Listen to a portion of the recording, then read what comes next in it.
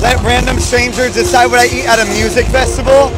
Challenge accepted. You don't want to have food. That's the key. Ultra, you don't want to have food. You're going to take down 2 seltzers and 3 Bud Lights. That's what we're having. We're not sticking to food. We're sticking to alcohol, ladies and gentlemen. What should I eat at Ultra? You have to go to the worldwide stage and get the empanadas or a hot dog. I didn't hear any of it, but I'll play it back. I couldn't really hear him, but I'm pretty sure he said to get an empanada and a hot dog. So that's what I did. I don't know why they're both so big. Oh my God, we're having so much fun, but you know what you really gotta do? You gotta go eat a turkey leg. Oh my God, get yourself a whole turkey leg, and then more alcohol. Woo! I'm not sure what's happening right now, but we're eating a turkey leg. Don't eat a turkey leg.